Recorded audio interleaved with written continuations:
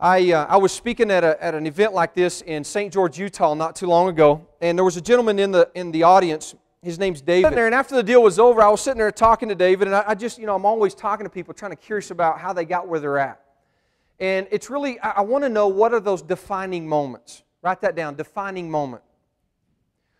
Because a defining moment is that moment when your leverage point takes place. It was when the pain of staying the same is greater than the pain of change.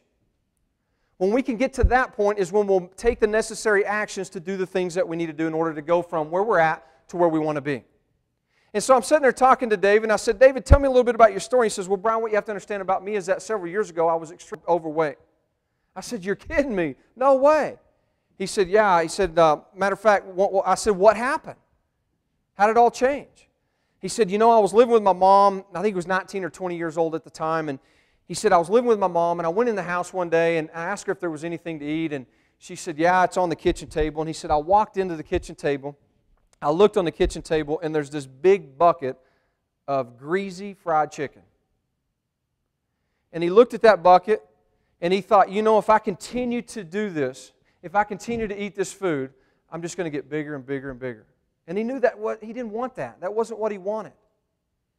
And so in that moment, it created enough leverage for him in an instant.